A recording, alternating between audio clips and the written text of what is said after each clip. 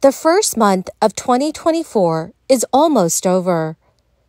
There are new deposit dates for when millions of Americans are expected to receive their Social Security payments. Many will continue to see boosted benefit amounts this February, but select households will see their checks sent out a little bit earlier. My dear friends, please make sure that you watch until the end of this video to learn more about this. Also, every Friday, I will be announcing several winners for the Walmart gift card giveaway. If you would like to enter these weekly giveaway, friends, simply click and like several of my videos and then comment below the keyword of each video that you watch. The more videos that you comment on, friends, the greater your chances of winning these giveaways. Thank you, Mr. Speaker. I seek unanimous consent to address the House for 5 minutes to revise and extend my remarks. Without objection. And I'll remind the members we have a few more seats down front. I know some of y'all are crowded up in the back, but if y'all want to come down front, that'd be quite all right. Mr. Speaker, we are nearly $35 trillion in debt right now. That's over $100,000 per American, including children. It's all because of our out-of-control spending, and so much of that money is either unaccounted for or just plain wasteful, Mr. Speaker. The Pentagon can't even tell us where half its funds end up, and that's about, right now, they have about $500 billion that's unaccounted for. $500 billion. Foreign aid ends up in the hands of terrorists because we don't actually track it. Pandemic fraud was through the roof because we just threw checks at people like they were candy. Democrats also force Americans to spend a bunch of money on things we don't need. Americans could be on the hook for over $450 billion a year to take care of illegal immigrants because the Biden administration won't close the dadgum border. We're spending money on drag shows at military bases. We're paying for more diversity, equity, and inclusion programs in our federal government. We're funding government employees' out-of-state trips to get abortions. It's so ridiculous, Mr. Speaker. Americans elected us to handle the budget, and they're suffering as a result.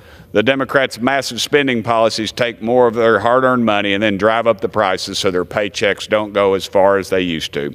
Congress needs to stand up, Mr. Speaker, and we need to get us some dadgum guts right now and make some real fiscally responsible changes on how we spend, or else we will lose this country. Millions of Americans collect Social Security benefits every month, helping many with their finances. Social Security forms a bedrock of financial means for millions of Americans. Payments are made to retired individuals age over 65, qualifying people with disabilities, and survivors of deceased claimants. However, not every recipient is paid on the same date each month. The specific amount an individual receives depends on a variety of factors.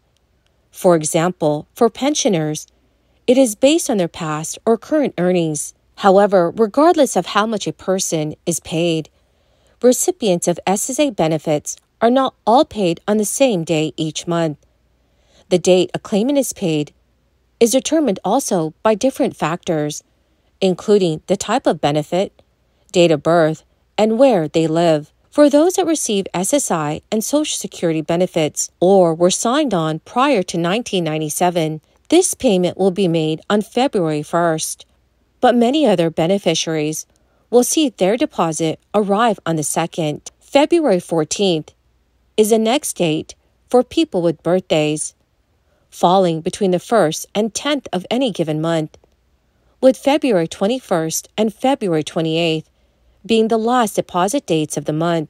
So while Social Security payments increase each year based on inflation, the COLA increase is not expected to rise as much as this year in 2025.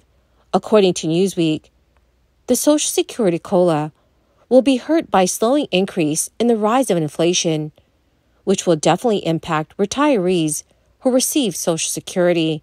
This will be detrimental to seniors because food prices are quite sticky at the moment and are not coming down. There has also been growing concerns over Social Security and the amounts it may be able to pay out in the future. Due to concerns over the current debt crisis, the U.S. Federal Reserve is expected to maintain its key lending rate for the 4th consecutive meeting this week. Despite headline figures likely to remain unchanged, analysts and traders are keenly observing any indications of a potential shift in the U.S. central bank stance towards rate cuts. Following a post-crisis inflation surge, the Fed swiftly increased rates to counter the price increase, despite economic growth at 2.5% in 2023 and unemployment remaining close to historic lows.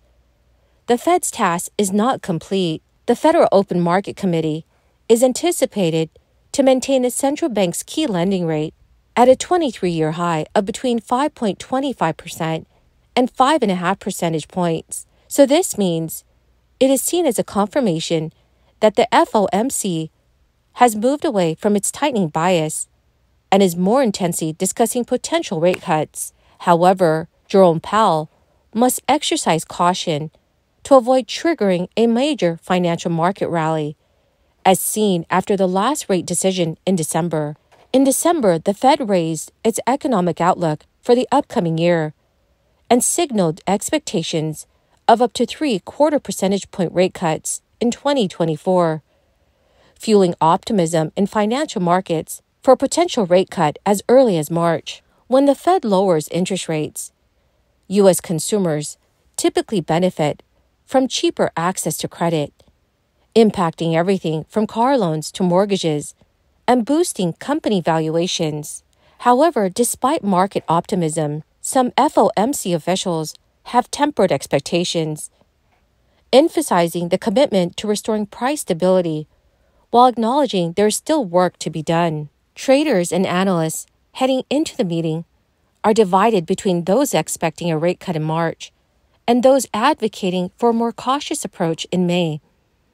The consensus is still uncertain. So friends, how do you think the U.S. economy is doing? Please let me know what your thoughts are in the comments section below. Well, my marvelous and most awesome friends, that is the end of my daily stimulus update video for today. My dear friends, to say thank you for being part of this community. This coming Friday, I will be announcing several winners for the Walmart gift card giveaway. If you would like to enter these weekly giveaway, friends, simply click and like several of my videos and then comment below the keyword of each video that you watch. The more videos that you comment on, friends, the greater your chances of winning these giveaways. Thank you and have a wonderful and very blessed week.